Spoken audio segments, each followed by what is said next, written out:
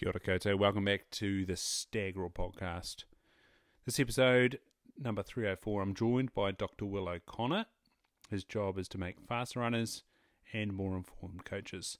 He's known as the running science guy. Dr. Will O'Connor utilises his PhD in sports science and experience as an elite ultra athlete to help athletes and everyday people realise their potential. Whether you're struggling to get out the door or you need help setting a new personal best, Dr. Will O'Connor can help you achieve your goals. Ultra endurance requires an extreme level of preparation. Not only do you need to devote your life to training, but you also need to maintain a healthy balance with the rest of your life to avoid injury and burnout. Staying healthy whilst exercising countless hours means doing all the little things right.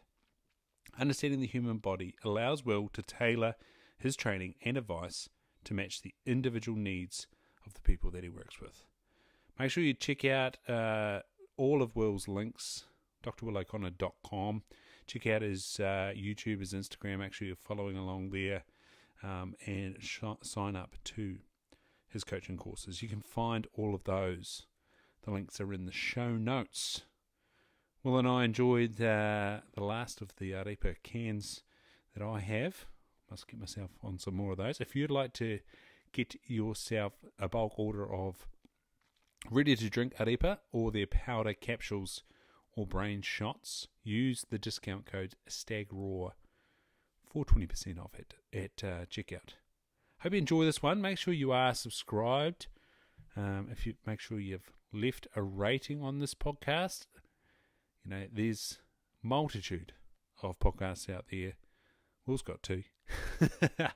So if you listen to his, make sure you're doing the same. Make sure you're leaving rating and reviews and subscribing to those, because you know it's not easy. There's a lot of work goes into this. We're out there trying to expose you and others to a life less ordinary, give you examples of people living into their dream, implementing it, the trials and tribulations that go with it, but also the tricks and tools and habits that allow them to keep going and keep living into what it is they're passionate about. So if you can do that, that'll be much appreciated. It's a simple task. It's just at the top of the show there.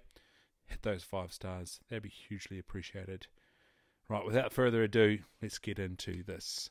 Episode 304 with Dr. Will O'Connor, Science-Driven Training. Cheers.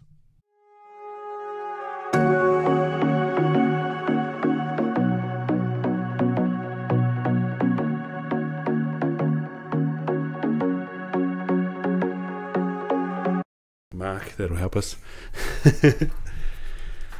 Lovely. Dr. Will O'Connor, Ryan O'Connor. It's not as quite the ring as Joe Rogan and Seth Rogen, but yeah, probably no relations. Are you part of us? You're part of the West Coast. Joe Rogan, yeah, Seth Rogen. I don't know. Not either. Yeah. Are you part of the West Coast O'Connor clan or no? Yeah, you are. Yeah. What about you? No. Well, maybe, but my great grandfather, he left. His parents died when he was 11, so we're not quite sure where his sort of right, I see, immigrating roots are. Yeah, no. So we still have close ties to the West Coast. Yeah. So that's why I've done. If you're talking about events and stuff, Buller Marathon. Yeah, I'll spin that on there. Oh yeah, sorry. That's good. Buller Marathon, Old Ghost, a couple classics there down on the West Coast. Yeah. I mean, there must be a relation of yours. They said there was something like 54 first cousins in the Damien O'Connor level. Yeah, that's my dad's level. Yeah, you should ask my wife about it, because we went to Granddad passed away way back, but Granddad's brother John O'Connor, he pretty much, that's my dad. No. he big personality in the West Coast, like. Just set up the gun club. He set up the Buller Marathon, helped set up Buller Marathon. Like, you know, just one of those. It's the farm coming into town through the gorge is like on the left hand side's the O'Connor farm, one of them. So he passed away, and we went to the funeral there. And then Emma's like, "You don't know all these people, do you?" And I was like, "Yeah, that's because we've always gone down like Murchison or around around the West Coast for Christmas and things. Nice. Because Dad grew up to Taki Valley, and yeah, everyone would just show up, and so then we go to the Westport races on Boxing Day, and you just met everybody. Yeah, and then there's a couple of reunions in there, and then on my level, like the cousins are all pretty similar age, so we did get together a bit, and then Dad had 7 brothers and sisters, so you end up with a few cousins just through that. Absolutely. Yeah. I went to a Jones reunion that wasn't even our family tree last year, I think it was, or start of this year, and they sort of rivaled. They had a tier, the same tier as that 54. They had a tier that was 64 relations. Yeah. Wow, yeah. But they went from Colic Bay down south to up north to Whangarei, and they interbred with some Yugoslavians. So I think that really helped to spread stuff out. Yeah. A bit of with those Joneses of sort of Welsh via Scotland with a bit of Irish thrown in. So I think they were good breeders. Yeah, I mean Jones. Is just... Yeah, absolutely. Yeah, and you did the South Island Ultra. Yeah, that would be my most recent ultra. Yeah, and you decided, no, I'm not having any fun doing this. You ran so fast. Yeah, well, I mean, when you're going against Dan Jones, who just finished 12th over the weekend at UTMB, nice. 11th at Western States, and he won title. He's just like a weapon. He just wins everything. And another Jones, right? Yeah, and so you finish an hour behind him, and you're like, oh, maybe I didn't go that fast.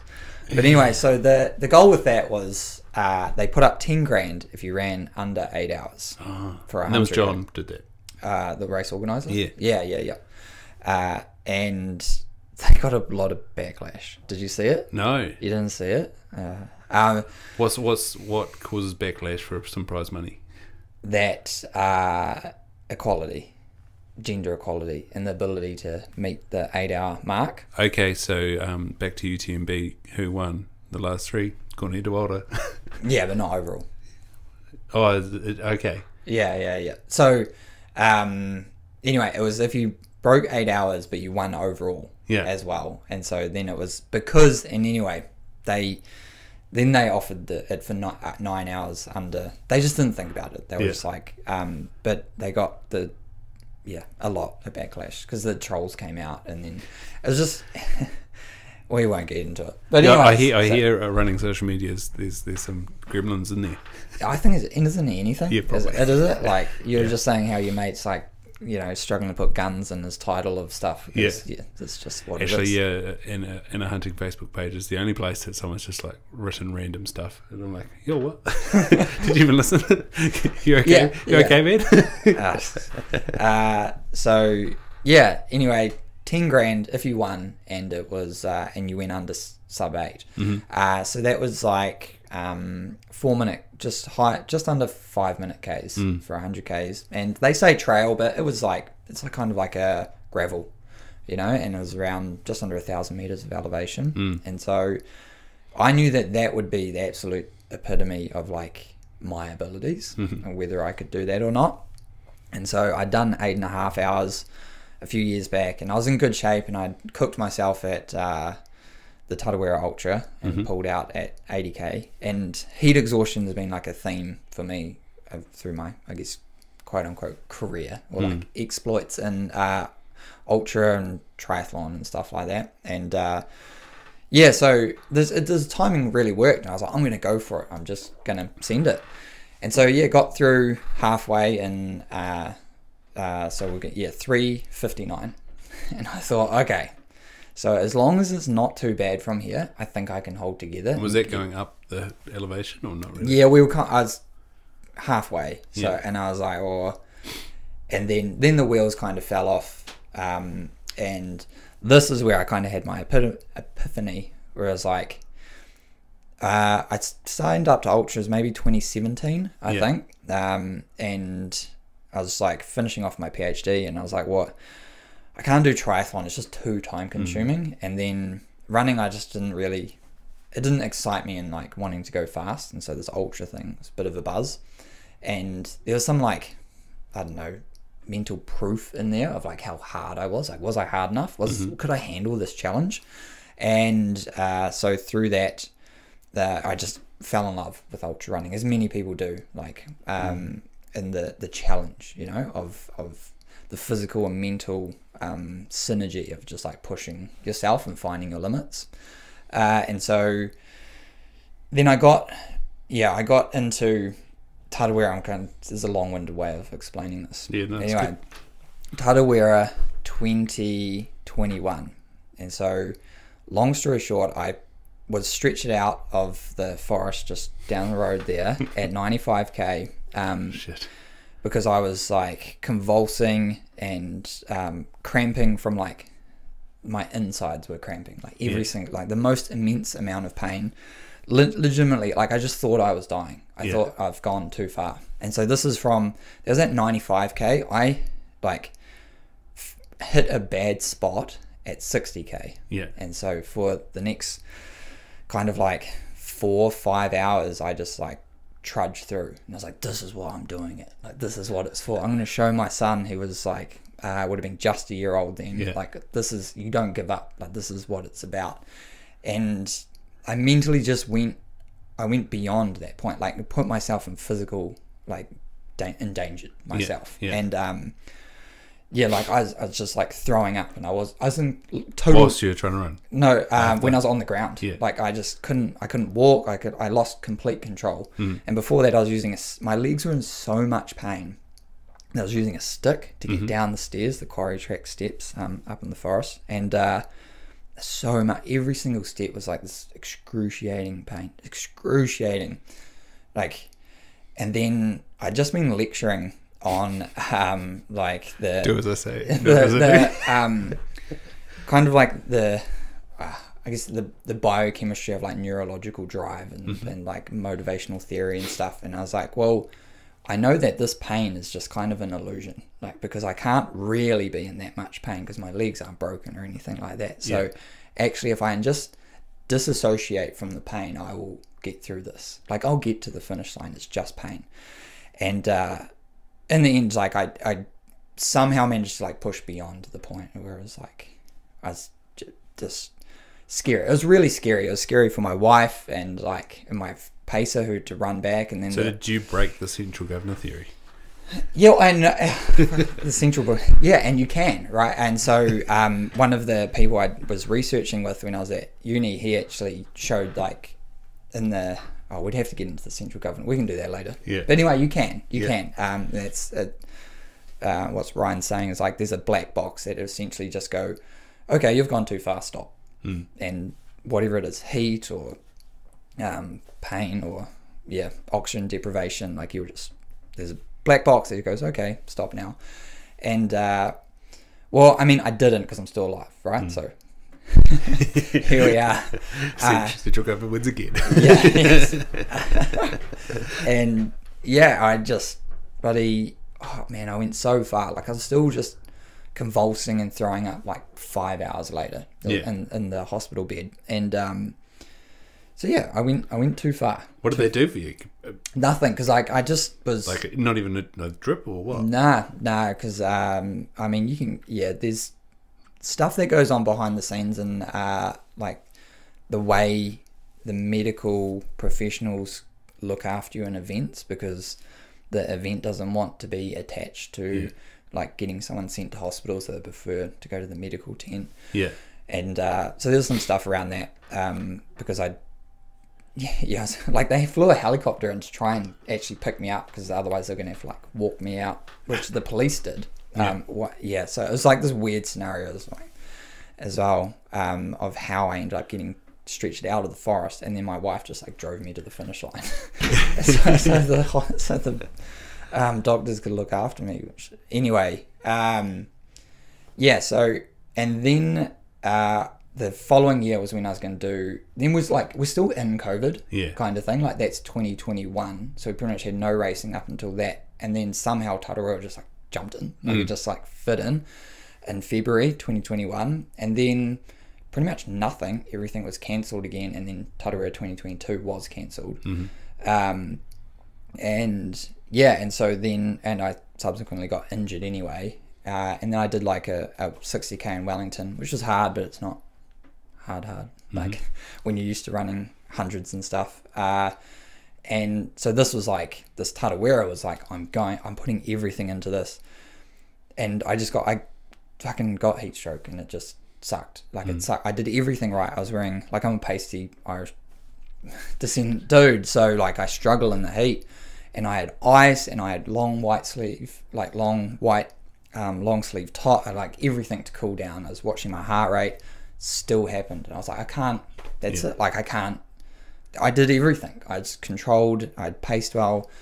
I was so deflated, and then so this like. So this is the going back to Tailor. Yeah. So I still didn't finish again. Yeah. And so then there's like this 10 grand for a sub 8, and I was like, I'm going to give it a crack. And so I did, and then in it was the first time around like 30 k's to go where like it's like you have a plan until you get punched in the face. That was kind of my punch in the face. Right? I was like, and it's the point there which happens in any ultra, any event, but like ultras is just like the epitome of the piano falling on you, because you still have so far to go. Like it's never in a 10k or a half marathon, even a marathon, if you're like faster, if you're even like doing say 3.5 hours, you might still quote unquote only have half an hour to go. And you can kind of you've done so many half an hour runs in your bloody training, like you can just get through it.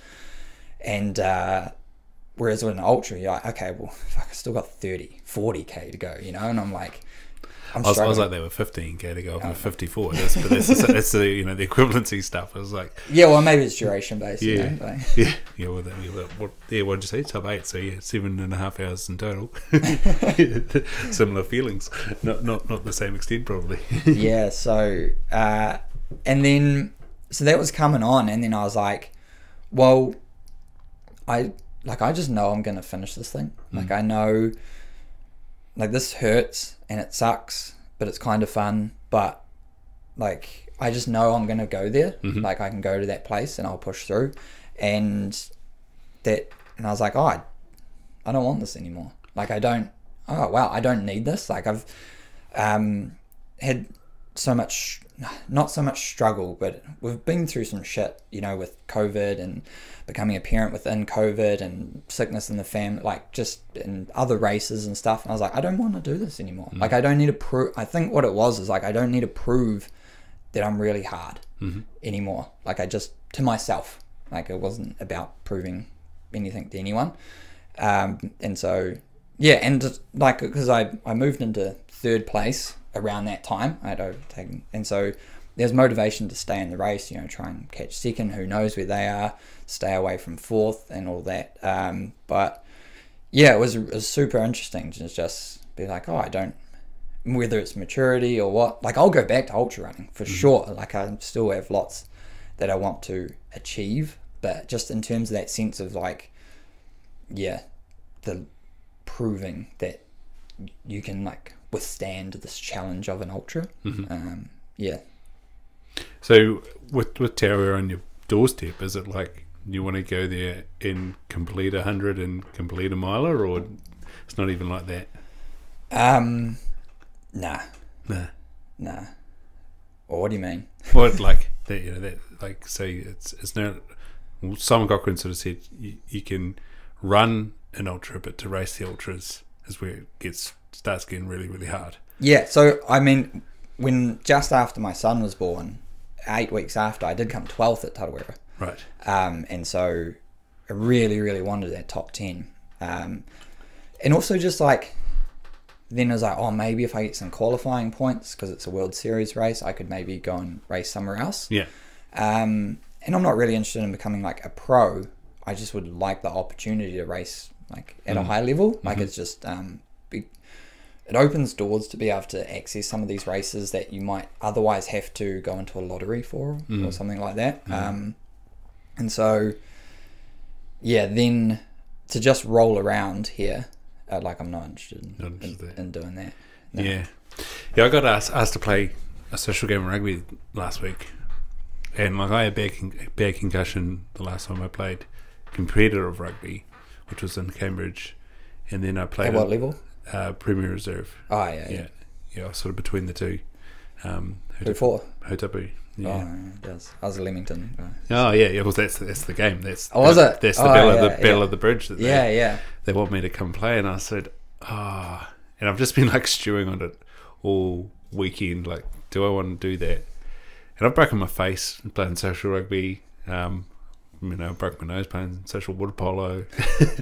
I don't have any condition for rugby. I'm fit, but I don't have condition for rugby. And I'm like, if I go there on a Saturday and break a collarbone or even just do an AC joint and ruin 4 weeks, I'm like, I can't do that. And then worst case scenario, I get knocked on the head and end up a vegetable again for months on end. I'm like, I just can't do that.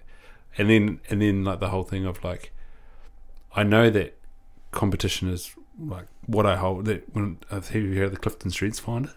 And how it looks at your strengths. There's 34 strengths, and competition is my number one. Yeah. And like I've even found it playing ball games with my stepdaughter. Like she beats me, and I'm just like, this is getting to a real weird position where I've got to beat you back twice, and then I've got to get out of this. So on the beers, when someone's like, you won't though, because you can't. Then you're like, put another beer in the funnel. Yeah, like I can do stuff. 6. Yeah. There's countless examples of that. Working at the Cook in Dunedin, it was like 4-second jug sculls, and Bobby Dowling, who's still a weapon at lumberjacking, his yard glass I think was like 30 seconds. So we're all like, if you're doing a yard glass, it's got to be sub-minute type stuff. I remember rocking up to a party at in Auckland, and my mates had funnels, and they were just sort of chugging them down. I was like, give it here, like whoom, boom, blew the fluff into this thing, really do it. But you just I don't know. I think going into a game, and I found that the year I played in Australia, like those guys were playing rugby to have beers, whereas I was playing rugby to play rugby, and I don't know. That's what I found because I played rugby until the first year of uni. After, and that's what I found going from first 15. To like we had to I guess juniors, Colts. Whatever. That was in Christchurch, right? Yeah. Who'd you play for there? Marist Albion. Like there's like 50-50. You had the guys just coming out of school being like, let's try and maybe make a team or like get spotted or just be super into it. And then you had the others who were like, well, let's send it, for the beers. Like, and I had a foot in both camps for sure, being down, living away from home first year out of uni. But then I was like, I need more. Like, how close were you to playing Premier? I was good. Like, I had a trial when I was at school for Hawke's Bay. The under 19s, but I was skinny and my skills weren't great. Like, I was good, fit. I was always fit, good around the ball, good around the ruck, good tackle. But like my ball handling was atrocious. Like it sucked. And so I would have been a hard pick to actually make anything.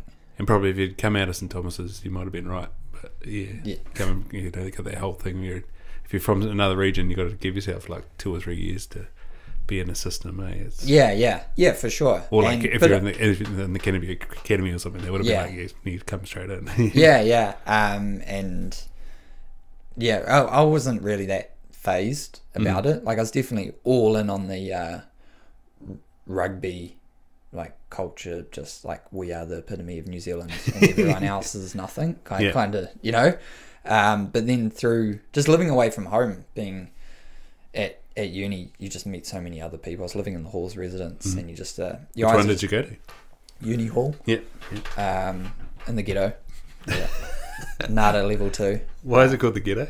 Well, there's the ghetto, and there's the old part of Uni Hall, and there's the new part. So that was the Ritz, and that was typically where like the Auckland private school kids went that like didn't get into College House, which was like the high achievers. My brother went there out of Invercargill, where he just felt like, what am I doing here? This is cool, but where did he go? The Ritz? At College House. Oh, College House. That's another, because they go for 2 years and then they wear like I got to go to a formal dress a and dinner stuff. Borrow my brother's suit, looked ridiculous.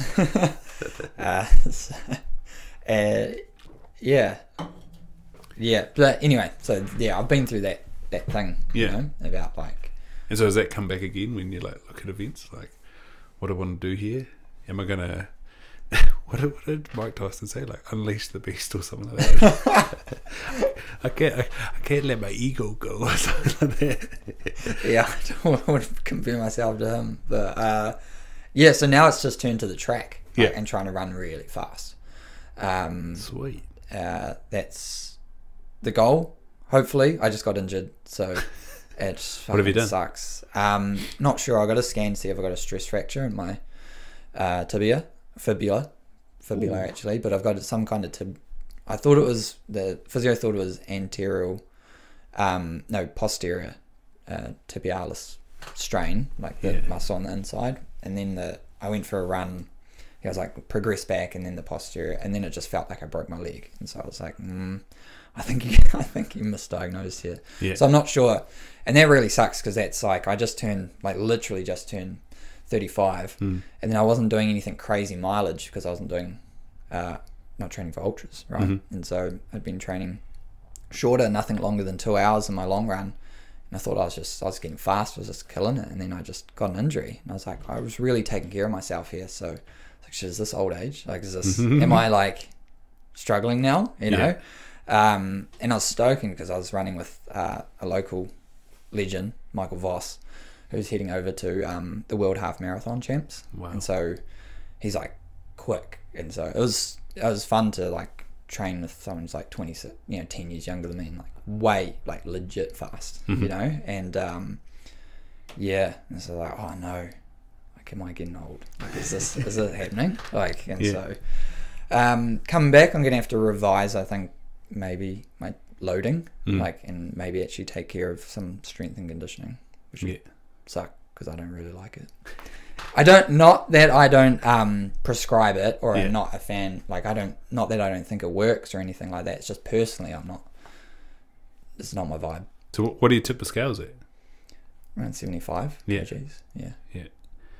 And so, like, what do you think's going to be the best metric for you? Like, if you go too strong, are you going to be too heavy, or? Yeah. Well, like, if you're running, you want to go faster, you just got to be lighter. Yeah. Like, because if I kept all the same muscle mass, like, I'm a pretty lean dude, but like, if you can generate the same force on the ground, then when you're lighter, you have more of that force is going to be into forwards velocity rather than fighting gravity on the way up, because you got to go up and forward as running, essentially. And so, the lighter you are, the faster you can go. But I've never been not never, but over recent years, I haven't been too phased on my weight. Yeah. Like, 'cause just eat healthy, eat well, and train. and takes care of itself. Yeah. So you said, like, you never had ambitions of going pro with ultra. You tried to go sort of semi-pro with triathlon, right? Yeah, I was actually, my mum gave me a scrapbook of like 2 things. One was all of my old report cards from school, from like the age of like 5 all the way up till I left school. Yeah. And then all of like newspaper clippings and things. And I read some of them, and I was, man, I was deranged. I was really like... Did they quite you and stuff? Yeah. These newspaper things about like my... I got 3rd in this race, up half Ironman up in Auckland, and a couple other results, and I was like, now it's my ticket to go pro, and this is how it's going to work, and all this. And I was 21, 22, 23-ish, like at around that time, and I really just thought I was better than I was. Were you racing against Sam Mayhew as well? Was he around then? I know the name, but I don't. Yeah, because he was in biomedical science with me, and then when I went back to optometry, he was in medical school, and he was, I think, the early days of him back in medical school, he was still doing triathlon, and I was like, oh, is he gonna cut it? Because I swam with Tony Dodds back in Invercargill, so I was following him along, and then seeing Sam, and like, on that cusp of making it in triathlon. Yeah. I was like, oh, that's an interesting thing, but you're doing medicine as well. Like, man, that's a lot on your plate. Yeah, that's typically how it goes. I think there's like something about those kind of personalities that like you can do it. You just nothing. Yeah, I don't know what it is. I read this really good article. I'd have to fish it out. Someone sent it to me about why do so many PhDs do ultra running. Yeah. And there's something around the cognitive mental challenge of stepwise achieving goals. Well, I think that's the same with trying to do medicine, eh? Like, you're saying about that level of derangement. You need to sort of have a level of derangement to keep going in that. Like, if I just complete this block of work, I will be through to the next block of work. Yeah, it's this delayed gratification thing of this really minuscule end goal that I think you maybe put a really large emphasis on in terms of like what it will mean for you to achieve it. Yeah.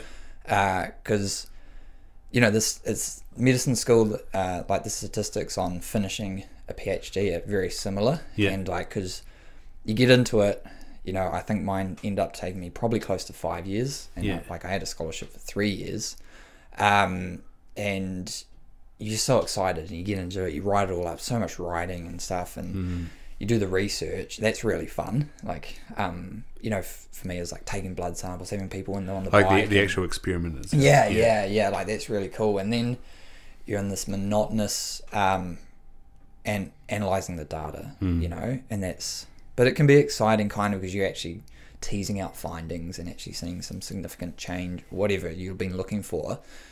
But then you got to write this book, like this thesis. And about the same time is when people are like asking kind of, you've got quite a bit of, I guess, niche experience and knowledge. And so people are kind of like, approaching you for jobs. Like, you could come work, or there's just more opportunities because you go to these conferences, and so yeah, there's a lot of opportunity to just not write it, and still kind of end up where you wanted to be. Like you get to delay having a real job, you get to do what you love, you get paid, not well, but you get money, facilitate life. Yeah, you can just like live the dream kind of. If you're into research and whatever you like to do outside of that, because it's so flexible. And then you can kind of just like go and get a real job or get paid doing maybe something that you love. Like if there's a startup that's interested in creating something that you are in, and they whatever, because writing a thesis is just so dull because no one's going to read it. Sam who's at Aripa, I think he's in his PhD at the moment in neuroscience, and it's like this a similar thing. Like, you've got a job, sort of transcribing neuro research to the layman. Yeah. But in the meantime, you still got to like get it done. Yeah, and just like, I've no idea. I have so much respect for someone like that who has like a life. Like I didn't have a life. Like I met my wife. She was just retired from professional cycling, and then she started her PhD. The guy I do my podcast, Performance Advantage podcast with, Matt, he was there. We just had such a great lifestyle. Like we all flattered together, and so we had like to help each other out to like finish this thesis. We had like working group, and we had all these. We do these 5-minute workouts, and, like every hour and stuff. With no talking time.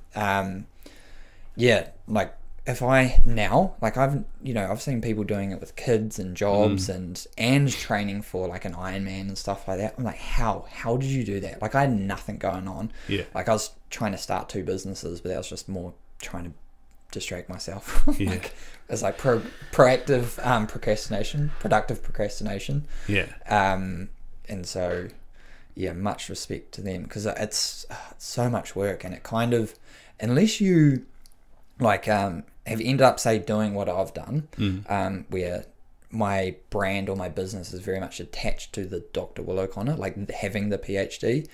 If you are or you stay in academics, once you leave, like the PhD doesn't mean as much as like it makes you really overqualified. People said that like, minuscule goal you're talking about. Yeah. Like people are like going to be, they'll say, you'll be too qualified, people won't want to employ you. And then I'd apply for some of these jobs, high performance sport New Zealand or some other kind of AI or whatever. And then someone would be like, I don't know, like this might not be your level kind of thing. And like, but I love this stuff. I just love to get in amongst it. But like, well, we wouldn't be looking for someone with a PhD, right? Like, you're like, oh shit, this is what they mean. Like, and then you want to just apply for a job, right? You just want like some financial stability. And so you're just kind of applying for a job that's will probably be quote unquote below you, maybe entry level stuff. Yeah. But you're like, I don't have any experience. Like I've just been at uni for 10 years. Like, and they're like, well, we wouldn't employ someone with a PhD, like because you're going to be too qualified. Yeah. But actually, and otherwise you've got this 10-year gap in your CV. Oh, you were just a sportsman for a while. Yeah. And how'd you find that? Oh. So some places absolutely love it. Like I almost got a job with an investment bank, because I enjoy finance, and I'd studied a little bit to, like after I finished my thesis, to become like a financial advisor. I was like, I'll just do a little bit of this, just see. I almost bloody got a job. Like, well, that's the Peter Attia story, eh?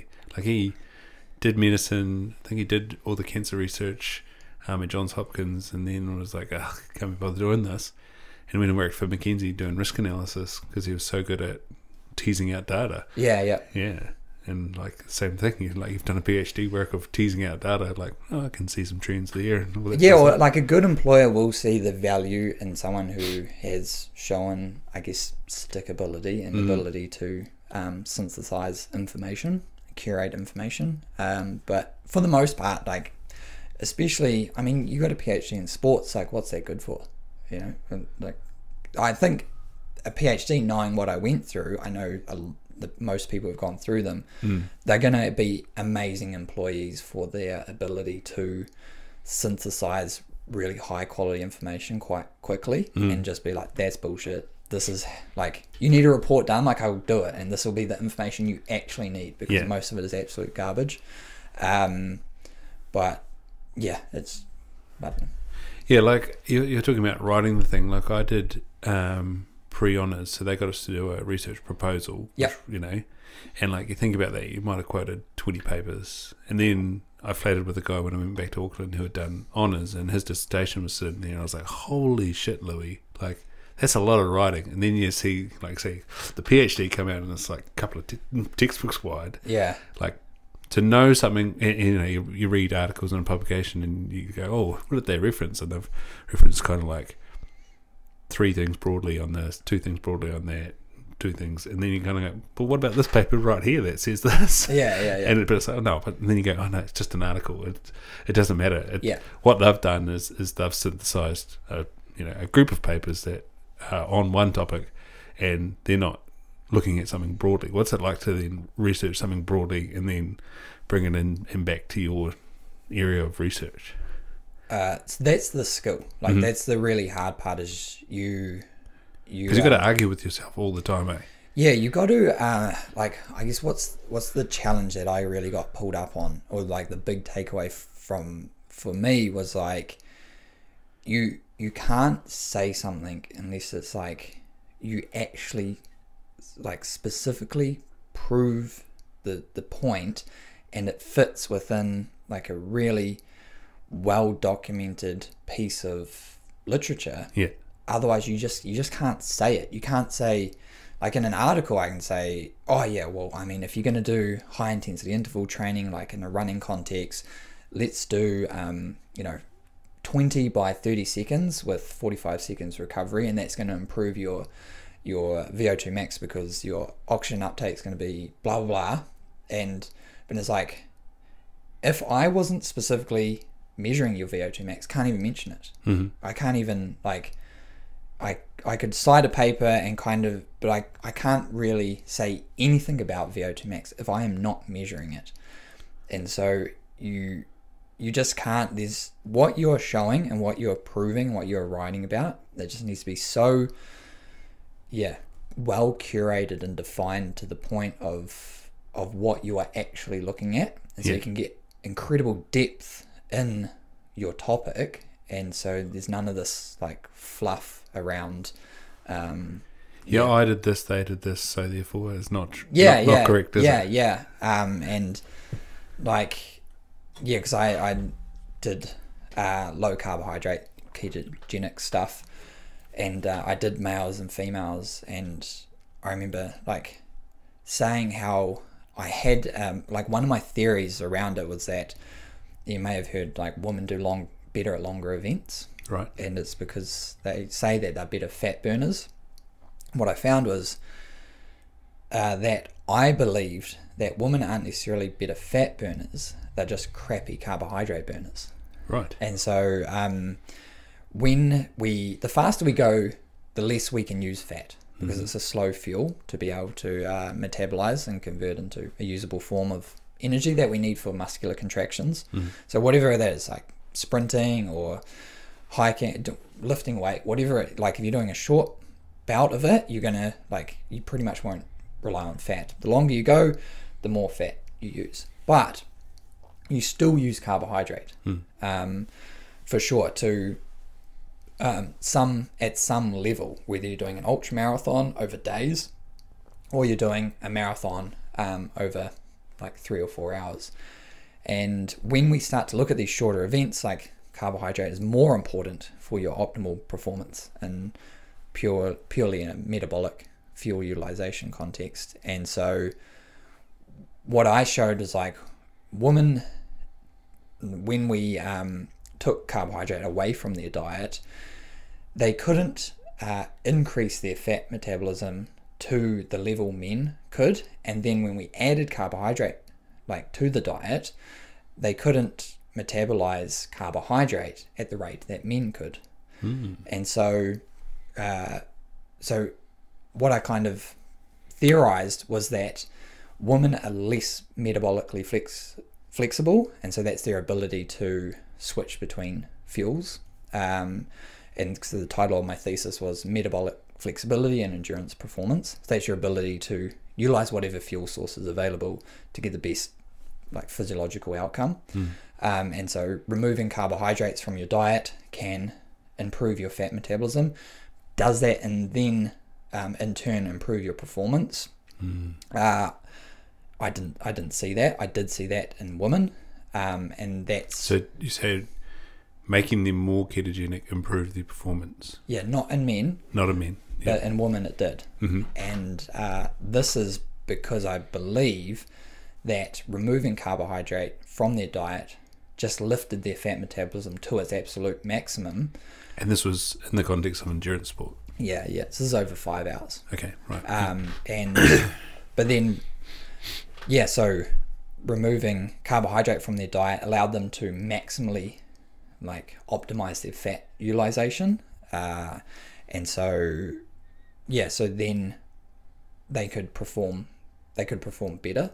But then, because when in the context of the men where that didn't happen, was we could fuel the men up with carbohydrate and they wouldn't burn fat as well, but they would burn carbohydrate really well, so there's no problem. Didn't really worry, as long as they kept ingesting carbs, like some gels, or like Simon, what was he up to, 120 grams an hour? Yeah, right. So, like, if he can keep smashing it, he's fine. It doesn't matter what his fat metabolism is.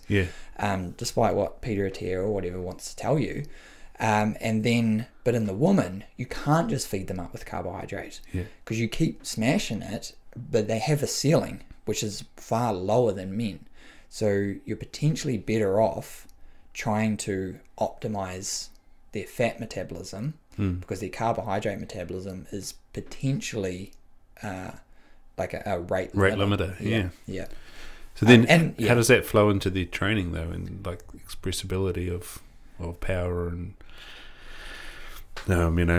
oxygen uptake and all that sort of stuff? Like, they've still got to, like, be nutritionally sound and not create inflammation and leaky gut and all that sort of stuff. That's when things start. Yeah, so I mean, and this is why I don't mention the topic of my PhD a lot, because like, when the articles that I was like the media released articles that the Massey University and stuff did alongside my research, you get so much blowback, just because when you start talking diet, you game over. It's like, you're open. We're talking about internet trolls, like, you're on. Like, come at me. Here comes Lane Norton. And so, I just wasn't interested. Like, I'm not interested in that game.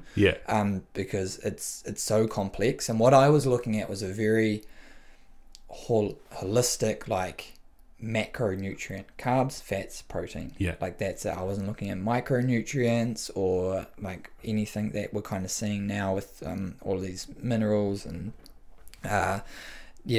like the types of vitamins, concentrations, and trying to optimize human performance in that way, neurotropics.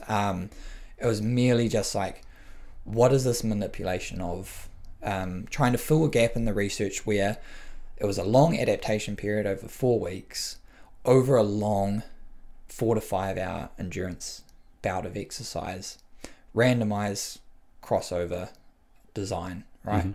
Males and females. And it was like, typically everything had been, if it had been long duration, it had been short adaptation time, maybe 1 week, 7 days, which if you've ever done keto or low carb, doesn't work. And then if they had a long adaptation period, 4 or 5 weeks, they were doing like a 20-minute time trial. It's like, that's not where low carb is going to optimize for.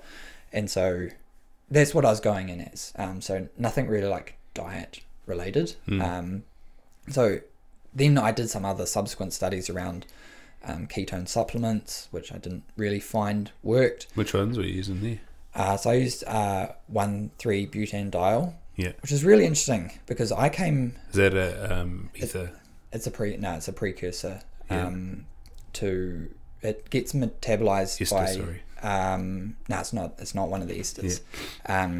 It gets it's like, I guess that's the half. That's the cleaved version of the ester. It's like 2 kind of butandiols, and it gets metabolized by alcohol dehydrogenase in the liver to form beta hydroxybutyrate, which is like ketone. If you measure ketones in your blood, that's what you're measuring. And you were measuring blood ketones rather than acetyl.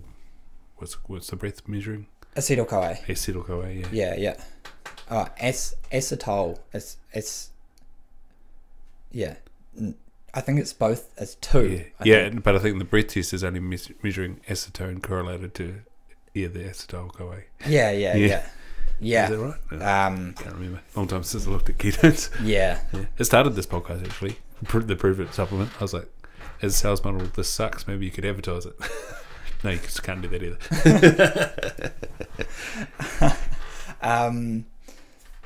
So what do they use? Salt. L branched, I think, beta hydroxybutyrate. Yeah. That was kind of the selling point, is that they were only using L, or maybe they were using I can't remember. Yeah. The correct enantiomer. Yeah, that's right. The salts, because that was one of Dom D'Agostino's patents, I think. The salts definitely didn't work. Or maybe it was Ryan Lowry. I can't remember. I got a embargoed copy of the Cox thesis where he kind of first used the ester. That's in England, right? Yeah. And then I was like, I have a degree in biochemistry, so it's like, I know what they're using. Yeah. So I went to a chemical supplies company, Sigma Aldrich, ordered this 1,3-butanediol, and looked at it. I was like, I think I can take this. I'm pretty sure I can take this. The FDA has approved it as a food additive in the States. Yeah. And I was like, I'm pretty sure I can take this. So anyway, I had one of my supervisors sitting there, and I had a heart rate monitor on, blood oxygen saturation stuff, and I drank a shot of the stuff to see what it would. How'd it go down? Have you had stuff? I've just heard the Tim Ferriss yarn about having it in his fridge and it being like gasoline. Yeah, well, so in the double blind study that I did, the blind was vinegar.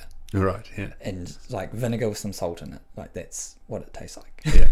It's horrendous. It's there's no way people are just smashing it. At the time, they were talking about, all the Team Skies are using it and all this. I was like, if they were this in their drink bottle, they'd be drinking it and you'd see their face turn inside out with how atrocious it tastes. Because how long would you think it'd last for? Well, so I'd have to look in my thesis, but I could get really high blood ketone. Because that was what lots of people with Improve It were getting high breath tests, high blood ketones, but yeah, it was what was the savorability? I questioned whether it helped when I had the concussion, but then it was also half an hour before I had the Skep 5, so I don't know. Yeah, look, yeah, and I only looked at performance, and so the theory is like it kind of sits halfway between fat and carbohydrates, and you know how I was saying like the faster you go, you can't burn fat. So it's like, well, if we had this alternative fuel because carbohydrates run out, maybe we could use ketones. Yeah, if you like buffered your energy system with more ketones. Yeah, we could, and then like, how does the body react when it thinks it's in ketosis? Yeah, and so it's going to preferentially use ketones over blood glucose in the brain, or at least that's the theory, right? And then trying to I think the concussion theory was that astrocytes take up all the glucose, and then so your neurons starve, and so you can get the crossover of ketones and fuel neurons and not get as much brain fog. That's the theory. Yeah. Well, I mean, they for decades since like I don't know. I think lactate can do a similar thing. Early 20th century, they used a ketogenic diet for treating epilepsy. Yeah, and because it had to do with GABA. And I'd have to refresh my. I'm a bit like, what you're saying is what I remember. But like, I love being keto, like real talk, not like I'm gonna have keto slice and keto bread, like actually eliminating all carbohydrates from my diet. But it's so damn hard. Like, honestly, like, especially now I have a kid. I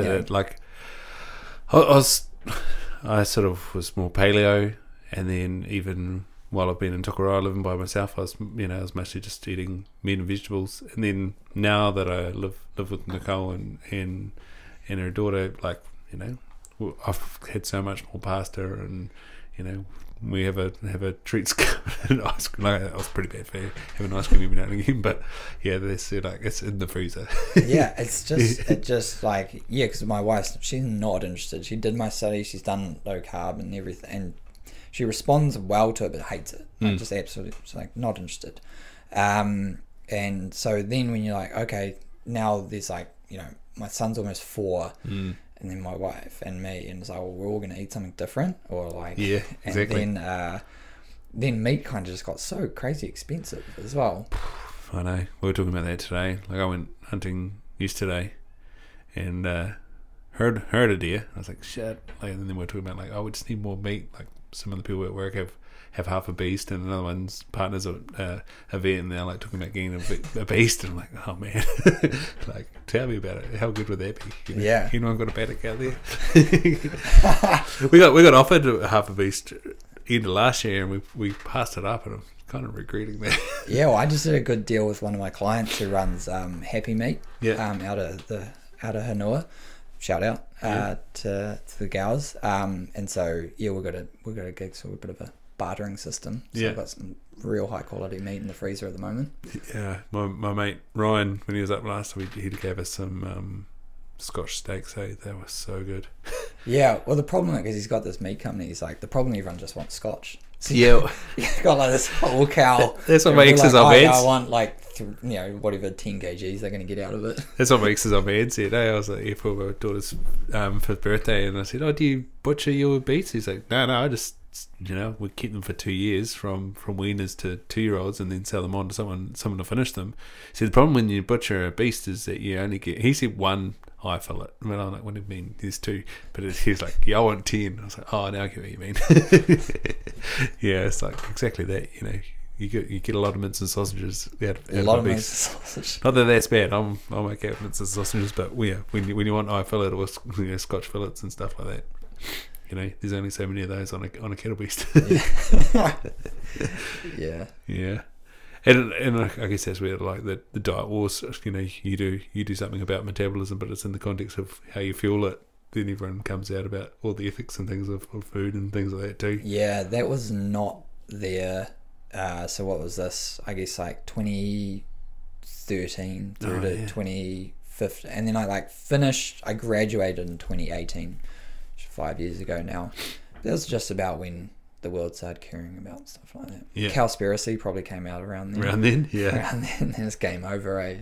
Now it's So you're doing a piece of research on sort of an applied ketogenic diet.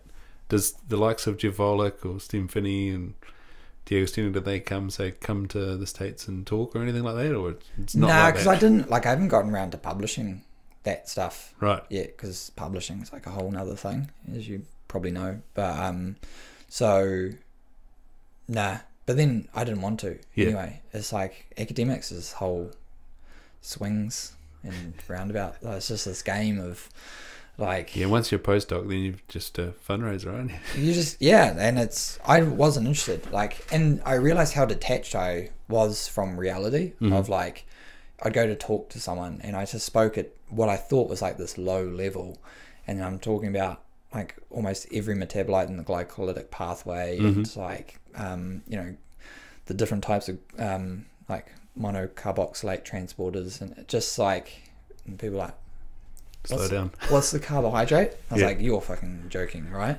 And then people listening to this are like, no, we're not. Yeah. And so I was like,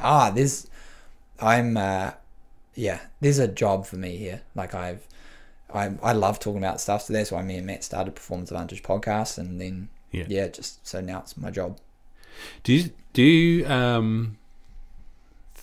like when you're talking, like I did cellular anatomy, and I like always think of like transporters and things moving across membranes and stuff like that. Like there's some science Instagrams that sort of show animations of those types of things. And like a couple of times I've like reshared it, be like, this is how my brain works. Like, this is when people are talking like this stuff, that's how I start thinking, like,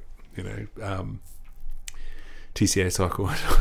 Like this actual cycle where like the glycolysis, you go like essentially downwards down the ladder, and then you go acetyl CoA, and then on the right hand side, if you're looking at it, is where beta oxidation like feeds into the acetyl CoA, goes around. So I think like that as well, and then I'm like, okay, so if that goes into your mouth, it goes down here, goes across the intestinal tract, like membrane, and because I did anatomy. I remember with Stats 101 in biomedical science, I finished early and I couldn't leave, and I had biochemistry that afternoon, so I just like turned my question paper over and started drawing the TCA cycle. So I was like, have I got this? And then like took it back home, like double checked it. I was like, oh no, I've got this. Needless to say, I didn't A+ to Stats 101, but it was all right. It was good enough. So like, then how do you get out of it? Like you say, you felt like you were so detached. How do you then look at go? That was kind of how I felt in pre-honors, knowing that I was in Dunedin because I wanted to get into optometry. Yeah. And like I was playing rugby there, and I was like saw, that was the Stag Shield era. I saw Southland Rugby like doing quite good just down the road at home, and I was like, doing this research proposal about leptin resistance, and I was like thinking like I've looked at about 20 of these papers, and I'm sure there's hundreds more to go, and like, is it honours or is it 2 years of masters, and then what do you do then? Like, then is it just basically like do the PhD and then you're 35 like I am now, and you've got the PhD to show for it, and go, well, what do I do now?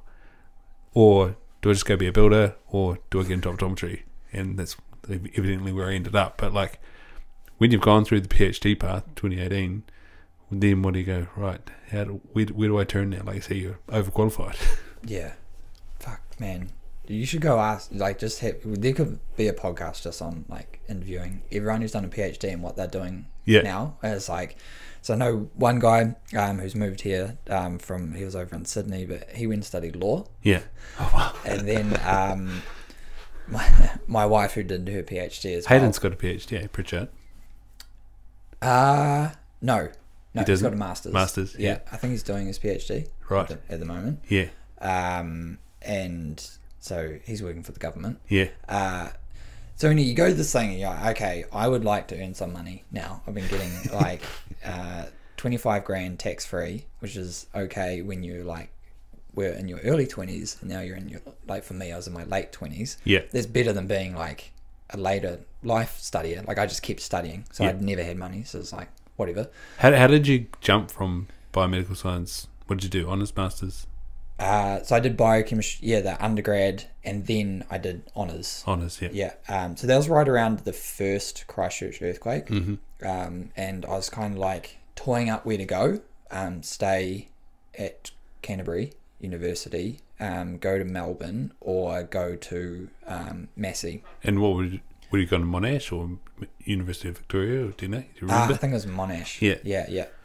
And so, yeah, and then we had the earthquake. It was like November, I think. Might have been earlier than that, actually. I was at home. I think it was after or like during uni exams or after uni exams. No, it's definitely before, because we still had lectures. Okay. Yeah. Or maybe it was...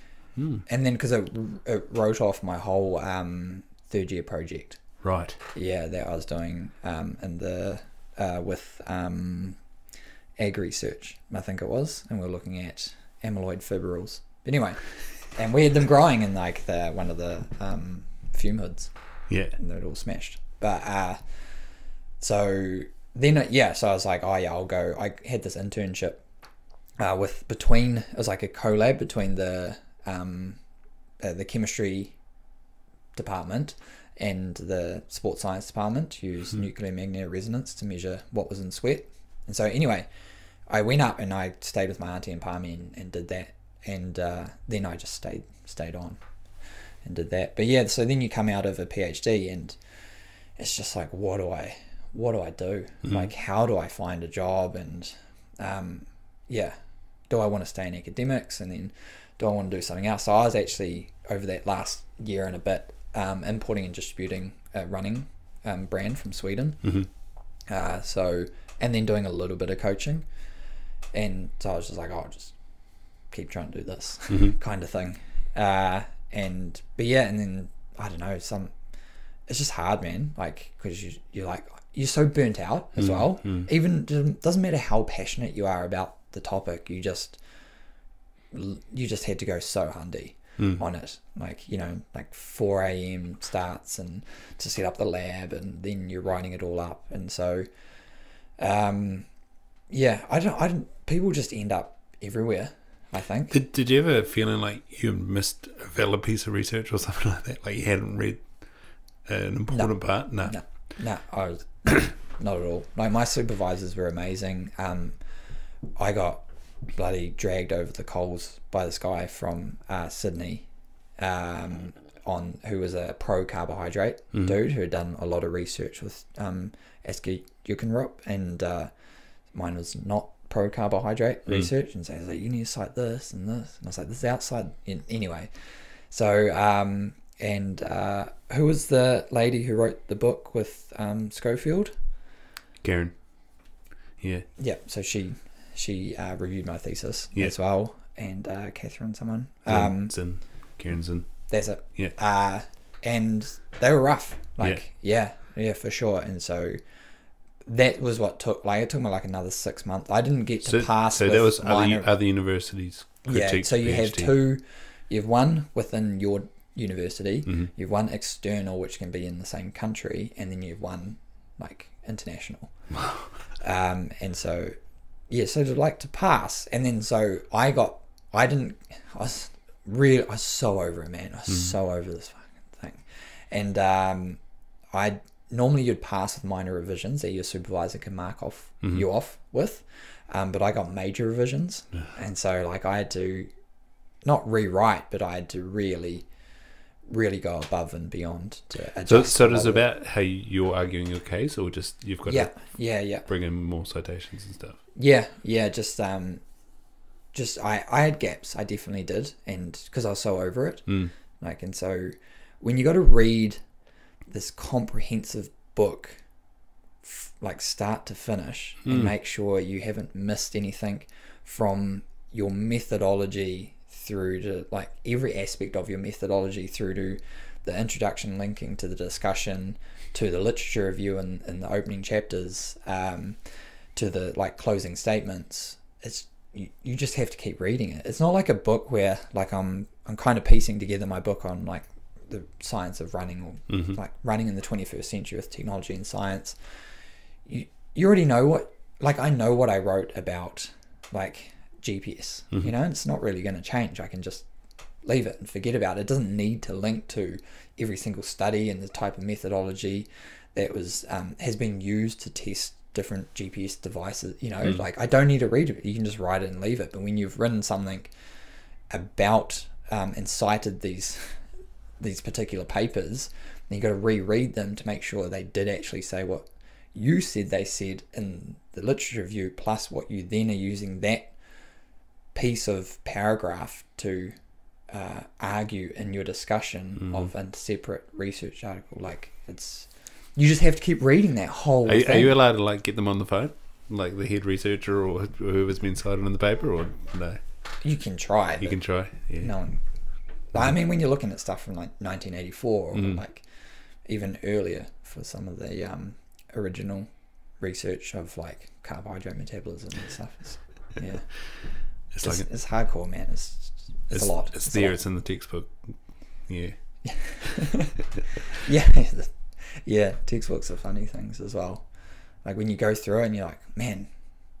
Because did you ever say that to you, like at uni in the early years, where like the textbook, what you learn in this textbook is probably not going to be the case if you do like later on? I don't think we did, because like I only did biomedical science, so that was like foundations. Oh no, I did anatomy. But yeah, like biomedical science was like foundations of human body systems, and so it was kind of like this is the guts, this is the heart. Yeah, this is a cell. This is like a mitochondria. Yeah, this is what it looks like. This is what it looks like. Anatomy, like neuroanatomy was more like lecturing from research, whereas like cellular and reproduction was still very much mitosis, meiosis. Yeah, rudimental. Like, this is a period. This is what's going on. Yeah. And so that was undergrad, and then optometry. It's kind of like it's gone from being a school of psychology to a school of science to now a school of medical science. And so I think probably now that it's a school of medical science that's producing a lot more research about eyes and vision systems and applications of that, then I think they probably do have a bit more of that, like the science in this is now developing. Yeah. Whereas it was like very much an art. And even though I've got like this optometry ophthalmology workbook from Otago, that you read a lot of the stuff of like how to test an eye and how to look at an eye and how to review an eye using very rudimental tools, and you like read it and you go, you guys were guessing. Yeah. And like now we have things like ocular coherent tomography, so like a beam of light bounces off the layers of the retina and you can like see it in plain sight, like, oh yeah, there's fluid there, or there's blood there. Okay, yeah. You've lost nerves, you've got glaucoma, you've got a swollen nerve, you've got inflammation, that sort of stuff. And it's so like I have that understanding from reading something that's old, that's just like, oh, you guys guessed. Yeah. Now we somewhat know. And now as AI is interpreting data out of these machines and giving answers, you're like, oh, even we're kind of looking like we're guessing. Yeah. Like we're just interpreting this thing's starting to know. Yeah.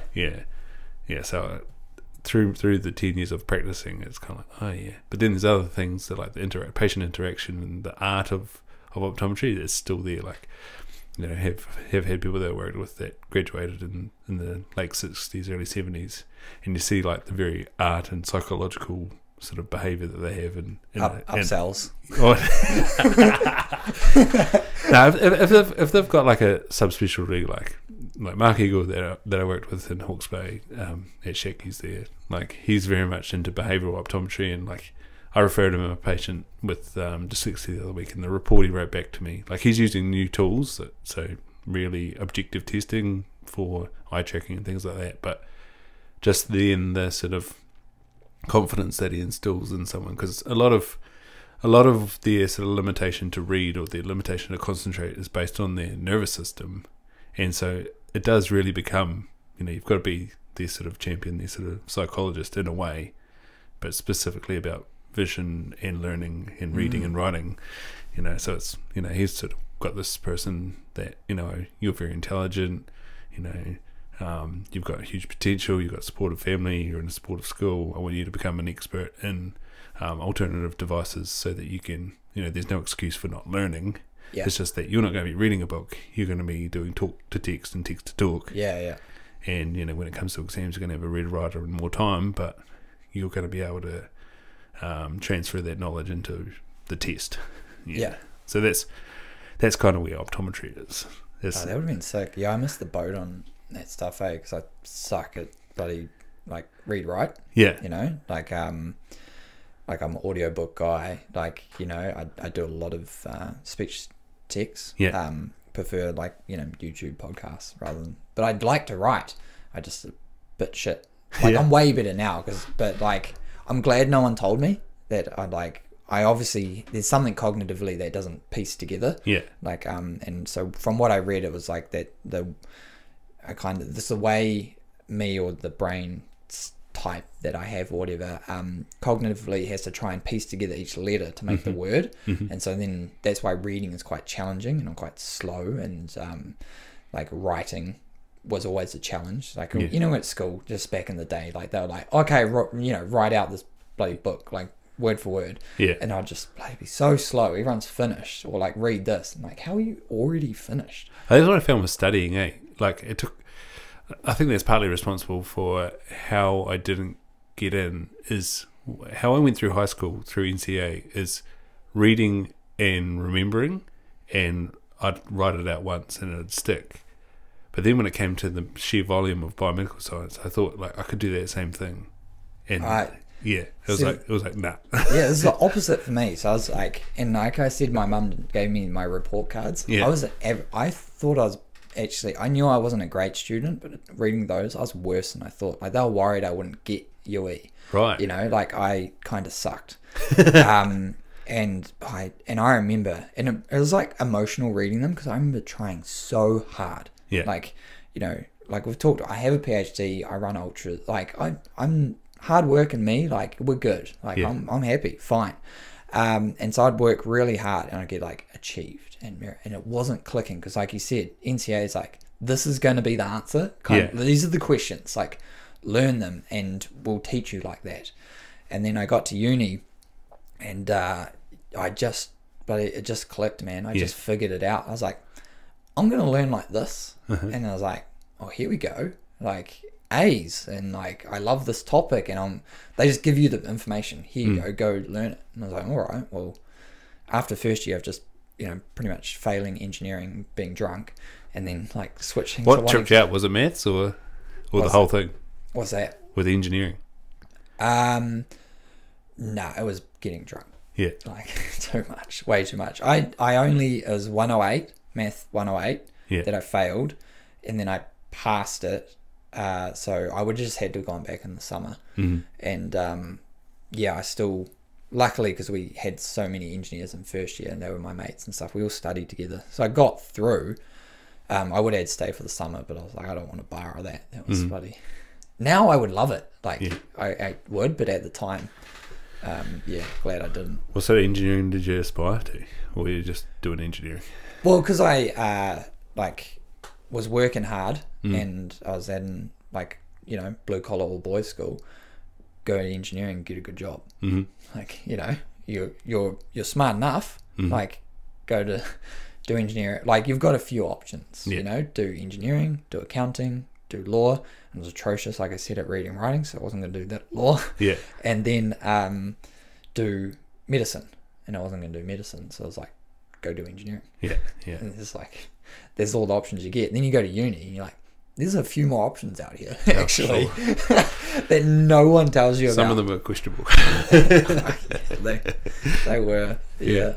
So that engineering mind, though, when it comes, you mentioned GPS. What is the little thing that you put on you? Is it on your shoe? Yeah, it's just down there. There's a stride power meter. Yeah, I've got a couple different ones actually. But yeah.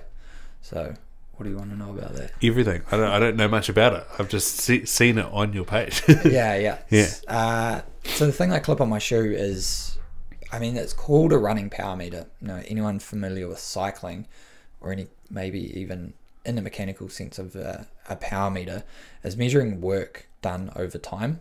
And so like that's super important when you're exercising, because you want to know, like, if I know how much work I'm doing, then I can infer how much like metabolic work I'm doing, and then I can correlate this to like, I can measure a 20-minute test, you know, and I can go, well, that's how much work I did. And so now if I'm running up a hill, like I can kind of go at this power output, right? Because this hill's going to take me 20 minutes and I know I can do this much work. Whereas at the moment, like everyone out there is pretty much just using GPS, right? So your 20-minute test is typically more like a 5K park run. You just try and, everyone 5K time trial, like everyone kind of knows they want to do a fast 5K. You go do that and your GPS says whatever, 4 minutes, 4:30 your average pace. Like, cool.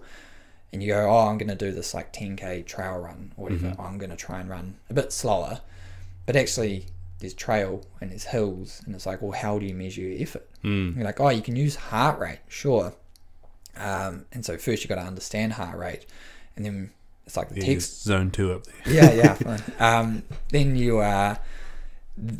you get into this textbook thing where it's like zone 2 heart rate, use that, and it's like, okay, we'll go do, and then go measure lactate, and then we'll go do a 5-minute sprint, or not 5-minute sprint, but go do a 5-minute effort from, like, you know, after standing around for a minute, and it'll take you, your heart rate will barely reach a representative number of that effort until the end of the 5 minutes. So if you're in a race and you're cruising along and you got this hill and you're trying to run your 4:30s or your 5-minute Ks, whatever, and you look at your heart rate and it's, yeah, Dr. Will said keep it under 160, well, it's still there. And then by the top of the hill, it starts to keep going up and up and up, and you're like, okay, well, now I'm at 170 running down this other side, so I was probably going too fast up that. But because it's like the delayed nature of the metabolic requirements or energetic requirements of the cell, and then our actual oxidative transportation. So that's oxygen we breathe in and transport to get energy, and then blowing off CO2. It's all slow. It's a slow system to be able to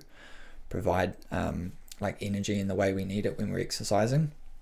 And so we use this device where we can clip onto our shoe, and it has, I'm not sure what the new one has, but I know the other one had like a 9-axis accelerometer, so it could measure like just displacement with time. Well, displacement, because that's what's space in those rugby monitors, accelerometers. Yeah. And they can measure like impact force and all that sort of totally stuff. Yeah, so that and it's hard for people to get their head around, like it is with AI, because it's like, this isn't your brain in one of these devices. This is something like that's is off the scale smarter than you.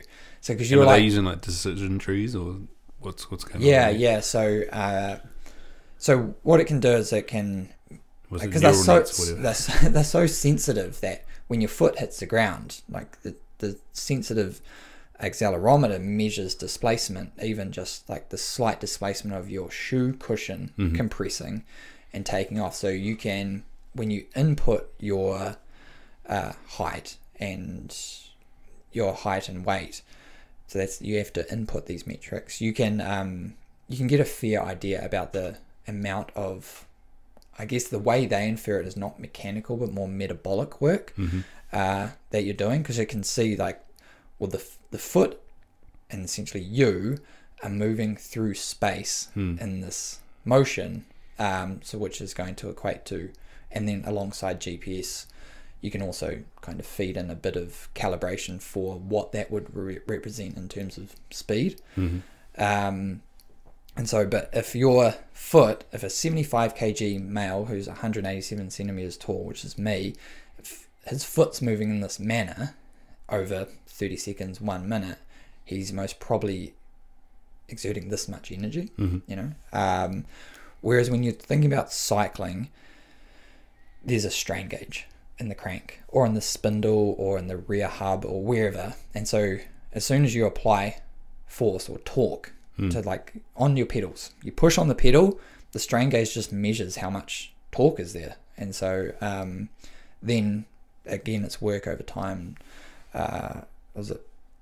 Force times distance equals work, right? So then you know how much, but then it's instead of, because it's on the crank, I'd have to think through my physics again, but anyway, it's really easy. It's just a strain gauge, and so it just measures it, and what's the distance is measured like in terms of this, like what am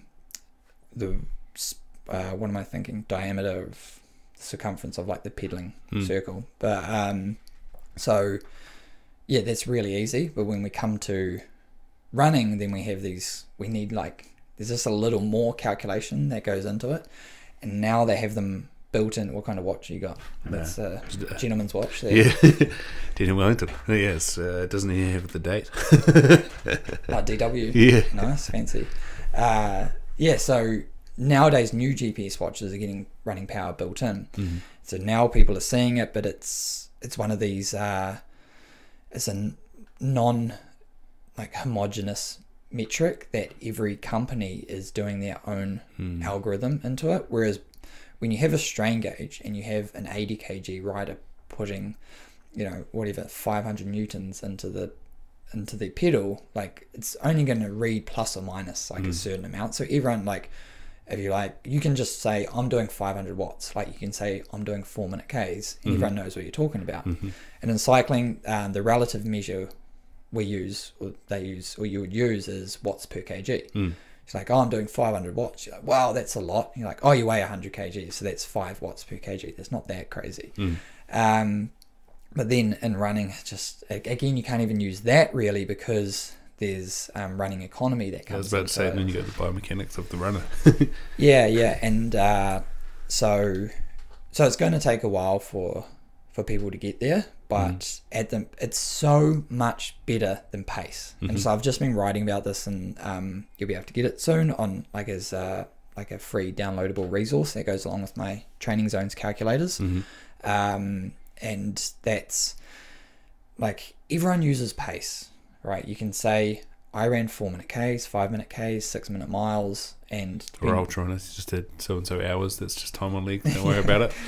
And people know, right? They're like, yeah, cool. Oh, like, wow, that's fast. Like, I can only do my park run in this, but there's no relativity in it at all. It's like, well, what's that as a percentage of your threshold? Everyone's like, well, I don't care. Like, I care about running faster. And then when you use this number and you run around the Rotorua Redwoods, or you're running around Cougar Park and Tokoroa, like, it means nothing. It means nothing to, it all needs to be a relative metric, and then it needs to be actually applicable. And so these new devices are providing us with that, but everyone's kind of, it's new, it's like, so what was that stuff that Nike and Adidas had for, like, in your shoe and in your boot? Was that just straight GPS tracker? Oh, way back. Yeah. When they had, what was that called? Zoom? Was that what Nike one was? Was that just the shoe brand? I can't remember. That was just a shoe brand. My first pair of actual proper running shoes had like the little cavity in it. Yeah. The Lunar Glides or something. No, that was just like a cadence pod. Right. Yeah. And so they could measure kind of speed a little bit through just a very rudimentary, like a Fitbit type thing. Accelerometer in it. So it was like, oh yeah, well you're moving through space like this, so you're probably running, like your cadence is, this is how many steps you took in a minute, and then you put your height, and then so it's kind of interpreting, oh, you probably like were doing about 1.60 m per step. And so, because you don't need a very smart accelerometer to be able to figure that out. So yeah, Buzzy. And that was like 2009, 10, right? 12. Yeah, but they came out before that. Yeah. Because I remember looking at it. Actually, I remember the blue and black Predators. They had a cavity in them. Did they? Yeah. So that was the World Cup we lost against France. 2009. Yeah. I remember it based on the boots. I was a big... No, wasn't that 2007? 9, wasn't it? 9? That was 7, because when I was in the halls. 11, yeah, 7. It was 7, yeah. And then a guy burnt the... he must have burnt the All Blacks flag. But anyway, because that's illegal, eh? Yeah. Like, I'm pretty sure that's illegal. Oh, the New Zealand flag. Maybe not the All Blacks flag. No, not the All Blacks flag. Trademark violation. Oh, yes, rugby union, World Cup. Oh gosh, it's all. Oh, on. it's on. Yeah. It's Saturday, is it? The Saturday? 9th? Yeah, it must be. Shit. You follow it? Do I follow it? Yes, I've been getting back into sport, supporting. like I said when I was in that last year in Dunedin, there was the shield reign of the Stags, first time in 50 years. So it was quite exciting. That was. Yeah. Like, it's because I was fully into fantasy rugby and everything. Yeah. Every player, like, so like the individual team fantasy as well as like the team based fantasy rugby, just all over it. And then like I've just alongside my like exodus of the sport, and also has kind of coincided with the accessibility of other sports like on demand, like whenever, wherever, and not having to rely on just a Sky set top box in your house, like means that like I've really, like, every single year over the last decade I've got less and less this year I've gone back into it. I've watched 3 or 4 of the Stags games this season. Oh wow, so that's like pretty, because I was like, is this just me, or because the other people I talk to as well, just like my old man was like, obviously we just grew up rugby, like, and then he would also be like, oh yeah, I missed that game or something. It's like, is this happening? Like, is this a thing? Or no, it's definitely a thing. Yeah, I have to be quite conscious of it, and like then like even like Friday night, I follow the Roosters with the NRL. Yeah. And I looked at what time they were playing, and it was at like 9:30. And I was like, "No, I'm not watching that." Like they had to win that game, and it was against the Rabbitohs. Like it would have been great to watch. Yeah. But it's like I can't do it. Like I've got to get up and go to work and function and do all these things. I just can't do Whereas it. back in like beforehand, do you reckon that's just like Maybe it's getting old. getting old? Sure. I didn't even have the family the next day. I just was. But like a lack of,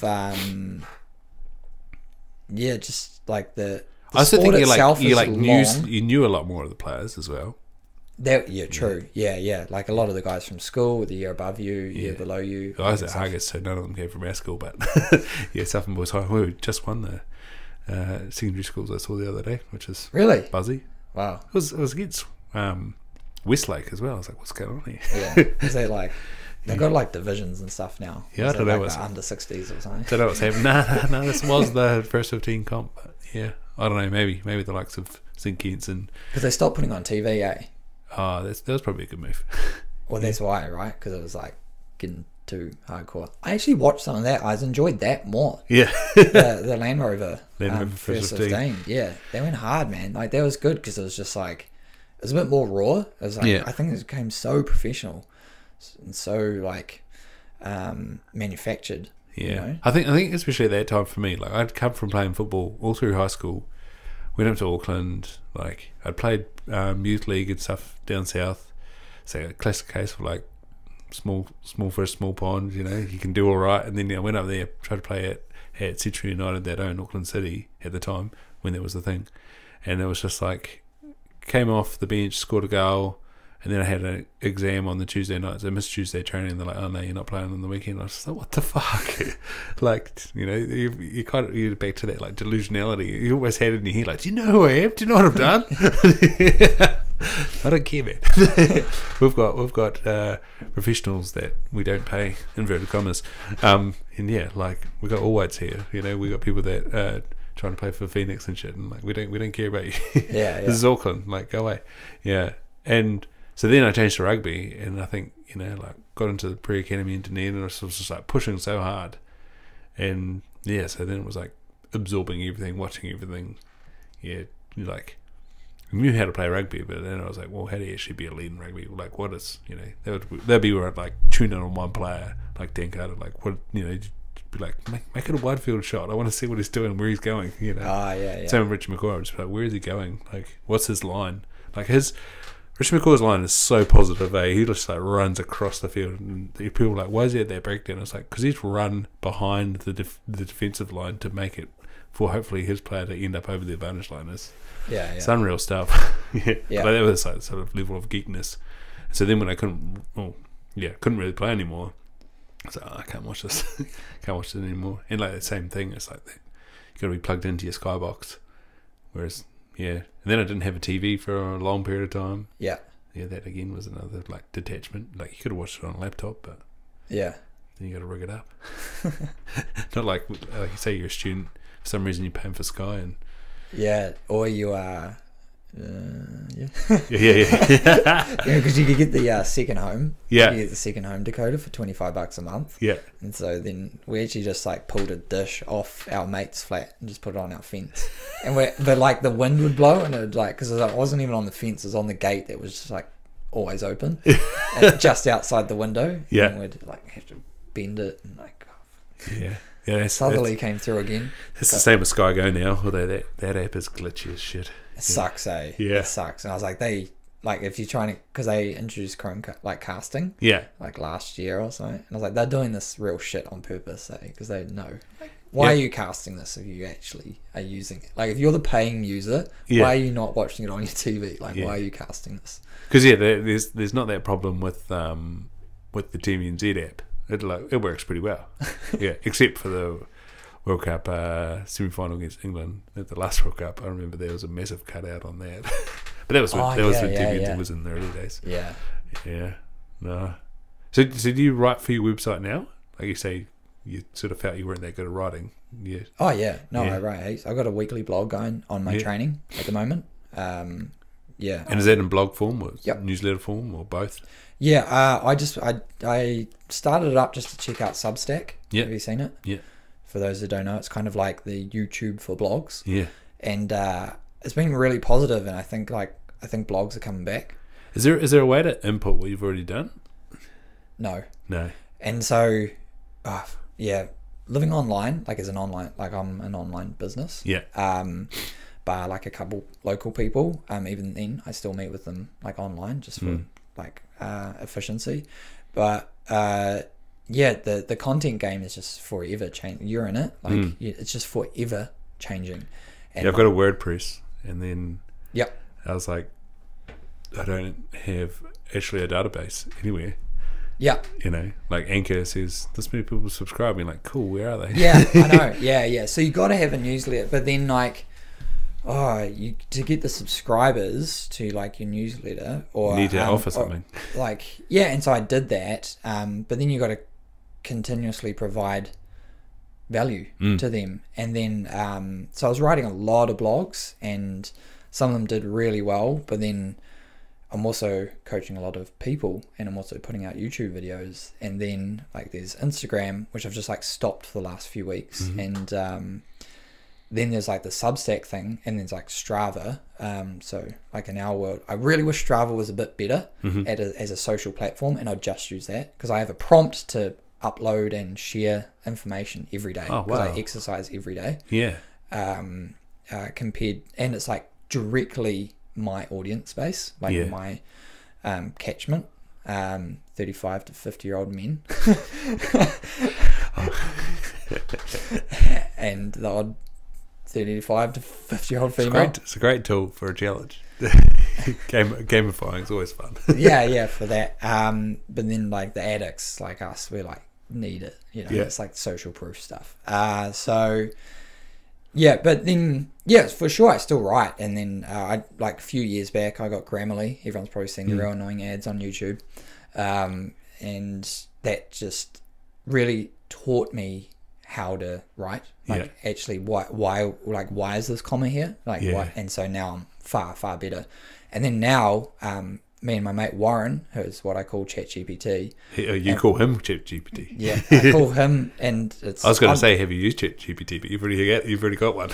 I call him Warren. Yeah, and we go hard, man. Like it's just AI is exactly what I needed. Like prompts, and then just like being able to manipulate an article where it or he, as I call it, like can just write the thing, and then I can massage it into like my words, and the application to my audience base, and then I can get it proofed through like a software system like Grammarly, and then it's just so much more efficient than like hidden like writing, because some stuff just like miss. You know, you've probably done some episodes, like you get like 100 downloads or something, you're like, what? I got like a few thousand others, and you just, or like an Instagram post, it's like 3 likes and a reach of 50, and you're like, have Have you played on TikTok?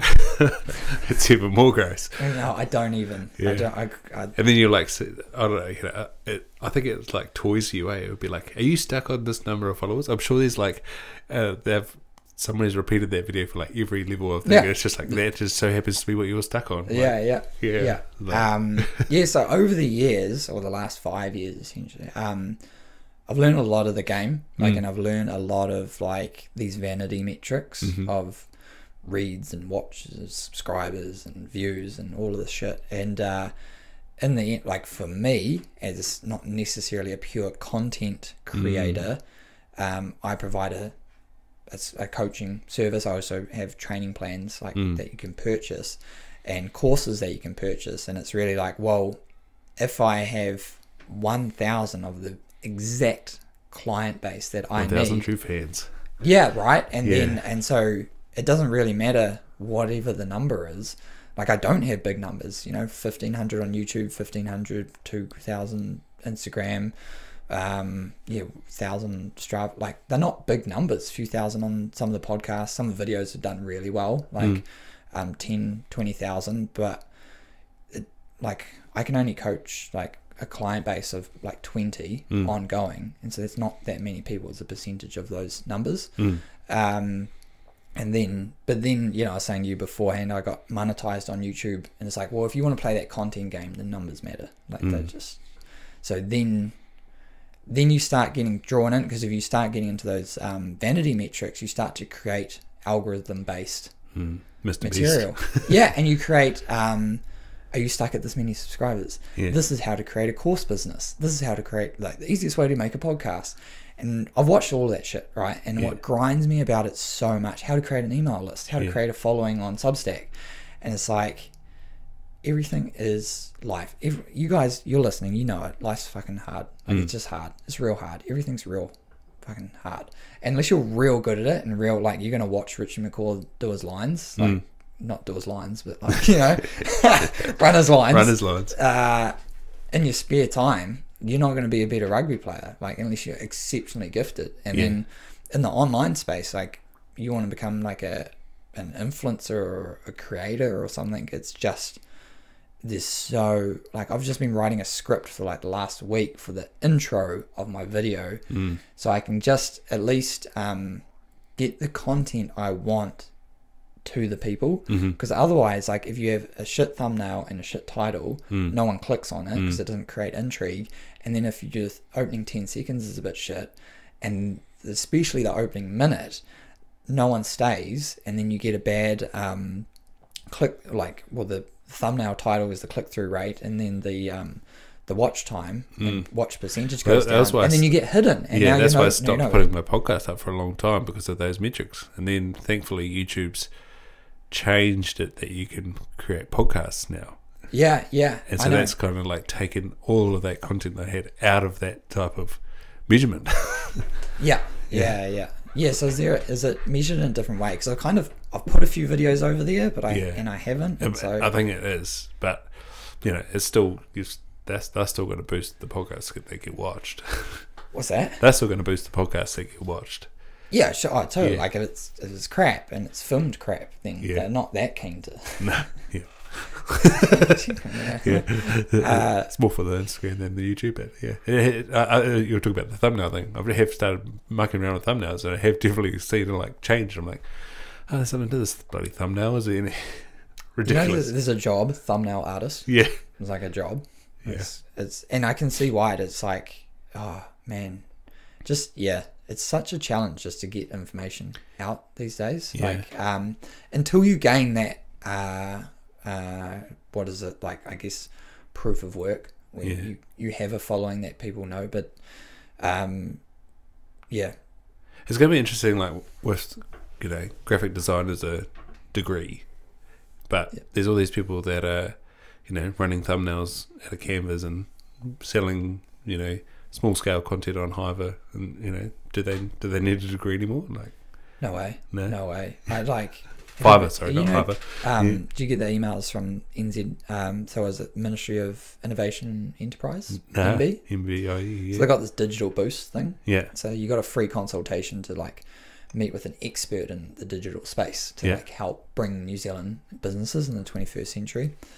So I was like, more dialed, and I was like, look, I've got podcasts, I've got Instagram, I've got these, there's TikTok, there's Reels, there's Shorts, there's like email lists, there's like my blogs, and I was like, look, I'm one guy. How do I concentrate this? I've got the Strava thing, which is really specific to my blah blah, and then it's like, what you're doing is really good and blah blah. And I was like, have you started an online business before? No, you haven't. You have no idea. Like, you can read. You're telling me what like a 5-minute YouTube video has told me. Like, I know all of the stuff. I like, you got to be in the game, man. Like, you just have to. It's moving so fast. Like, you pretty much can't create a course business anymore. Whereas me and Matt made lots of money off of courses in 2020 when the lockdown happened. Yeah. And online, like paying for like a course, right? An online course, like a learning experience. People don't have that excess COVID cash. Yeah. And the marketplace is saturated and people are time poor again. Yeah. And so it's like, everyone's gone back to their core business. They're not worried about their side hustle anymore. They're like, how do I make more money doing the thing I'm doing? Yeah, and like school sports back, like it's just busy. People are busy again. So now they're like, that's another one, isn't it? Like, everyone's looking after their families, taking their kids and things to the stuff they do. Yeah, for like 2 years we didn't have that. Yeah. And so everyone was like, I'm really interested in this. I haven't been going on holiday. I haven't been able to renovate my house or do anything. Like, I got a bit of spare cash. Like, I'll give a couple hundred here, 500 here to like learn how to, become a running coach or whatever, become a sports science, upskill myself. Now it's like, I don't have any of that time or that cash. So it's like, this business model's not, it just moved. And then like, we're just talking about Substack.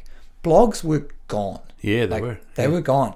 Now they're back. Like, they're coming back. I'm like getting all these subscribers to this platform that is specifically for writers and like written form content that is like YouTube. So it's like an algorithm based, like you'll get prompted on like, or if you like this, you'd probably like this blog as well, or like this guy or this collective. And now they're back. Yeah.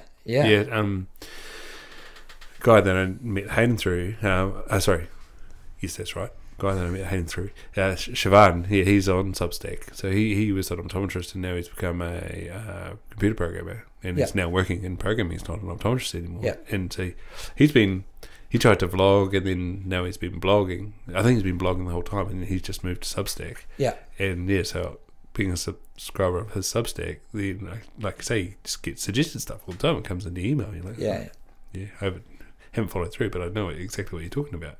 Yeah. Yeah. But then like, still converting those people to paying people. Yeah, that's different game. Different game. Yeah, that's where you got to turn them into curious 2,000 raving fans. Yeah. Yeah, but from what I've found is like you got to know the game or the platform you're playing with. Yes. Like if you want to be a podcaster, you got to know the game. But if you are a genuine thought leader and an expert in your field and you can convey information, you'll do well. It's just going to take time. Yeah. No one's like, oh, whoops, I made $100,000 this year. Like no one. Like there could be like this accidental perfect storm of like you uploaded this random video. Or you've leveraged something else. Yeah. Oh, there's plenty of that. Like these people like, oh yeah, I sold this business. Because, before that, I'd spent 5 years making this $1 million business, but this $1 billion one was like the one. You're like, wait, what? I thought you just, no one. It's like, I feel like this year, in terms of the client base, I kind of just exploded. Like, the amount of inquiries I'm getting each week has just been nuts. So it's like, oh yeah, I have been doing this like a lot, know? But the thought that comes to mind is like, when you think about Joe Rogan, you go, so he started stand-up comedy the year I was born, or we were born. Yeah. And so then, there was 12 or 15 years, or probably 12 years, and then he was on news radio. Then he was on bloody Fear Factor. Meanwhile, he's also somewhere in there. He's doing UFC. Then around 2013 or something, he starts this podcast. Now it's 2023, 10 years on. There's like 35 years of work. Yeah, totally. And he was doing podcasts like way back. Yeah. Like way back in the game. Yeah. And already with notoriety. And like, what does he say? Already had fuck you money. Yeah, true. Yeah. So not only did he have notoriety, he had that first mover advantage, but that first mover advantage to do a really good job from the outset. Yeah. Like I said, it was us on the internet with my friends, but like that was a big deal back then. And then there was like, we'll set up a studio with the best mics, with a producer, with the best cameras. Yeah. Off the bat, he's running 3 cameras. It's being produced. He like that's where the apples and oranges things of you put in the work. Like, well, I'm 6 years deep of podcasting. I was talking to somebody today about, I've done 300 episodes. I'm like, wow. It's like, yeah, never heard of it. But you didn't know someone in Topol was doing podcasts, and I'm not the only one in Topol doing podcasts. Yeah, no way. Yeah. There'll be a bunch of people like around the place that are doing a podcast. Yeah. It's but yeah, I mean, you're talking about getting cameras and whatnot, and it's like, I think at some point you kind of got to invest. Like if anyone listening out there is like, maybe I'd like to make a job out of. It's like, it's going to cost a lot. Yeah. It's going to cost about as much as any other business you would want to set up. Yeah. Like actually, like you can do a pretty small scale one and do it slowly, which is typically what a lot of people do. Like they'll probably start slow and then just not fail. They just give up. Like, it's because like, well, actually my job pays me every single week and everything else doesn't. So it's like, you kind of stop. Otherwise, if you go hard from the start and then, because like I said, the online space just moves so quickly, you got to like, you got to be in it, and then you go, okay, that was suck, that was shit, that was a bad name, and like fail fast. yeah, and then just reiterate and then go, and you can definitely make money online. It's like, I don't even know what the population of the world is, but like even just the population of the niche that you're interested in. Yeah. So one of the best pieces of advice I got was like, keep narrowing your niche. Like keep speaking to that exact person, and they'll love you, and they'll love the content, they'll relate to them, and they'll be more likely, rather than being like, I want to talk just to fishermen. Like just like what fish, like it was like, you talk to the one with that has a 14-footer and like just does this type of fishing with. Mate, back to TikTok, there's some TikTokers that are like doing awesome fishing content, like Matt Watson, Outdoors with Jeff, like what's another brand? Just Another Fisherman branding, like all those reels companies and stuff like that. Shimano, again, Shimano's in fishing, Shimano's in mountain biking. It's just like, there's shit out there, Yeah.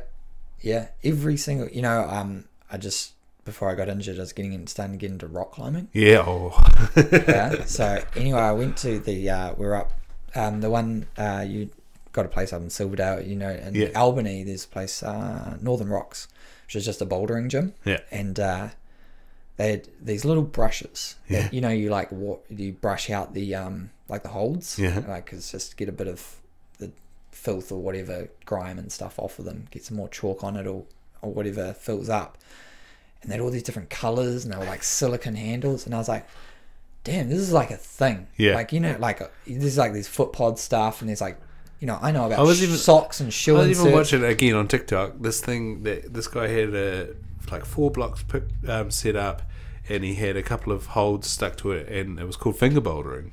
And he basically like worked his way around this puzzle like with his fingers. And like a mate of my brother's has a crate set up with bouldering hanging inside, and all these different like finger holds and stuff like that. And you're right, it's just like, it's a thing. It's like you get now with social media, where you just go hard, man. Go as hard, or woman, like go as hard as on the thing that you really, really like.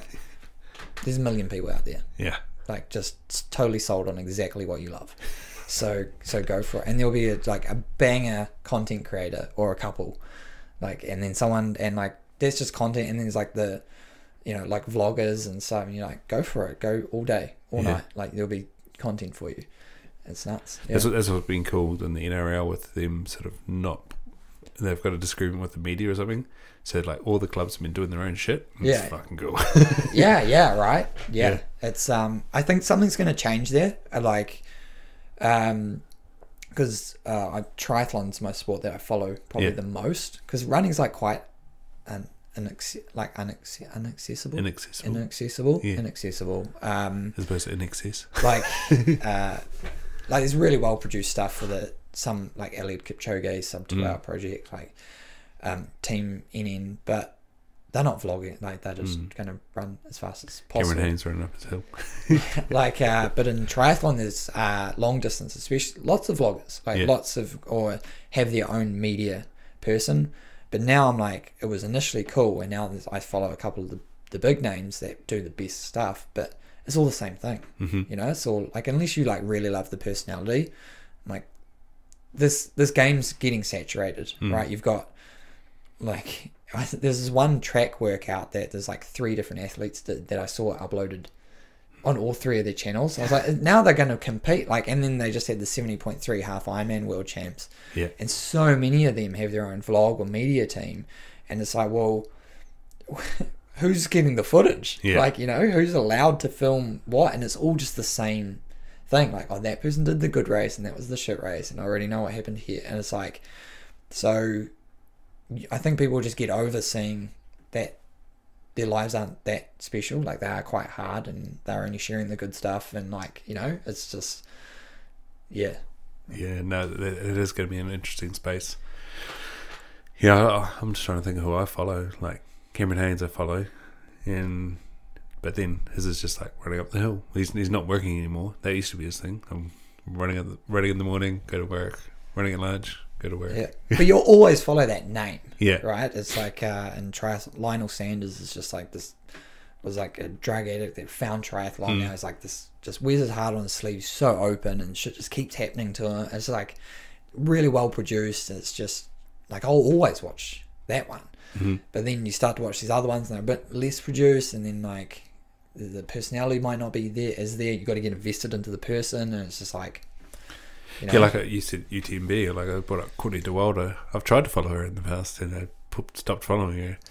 And that's now with those 3 races, winning them, she's like back on the radar again. But I'm like, I've tried to follow her and it didn't work.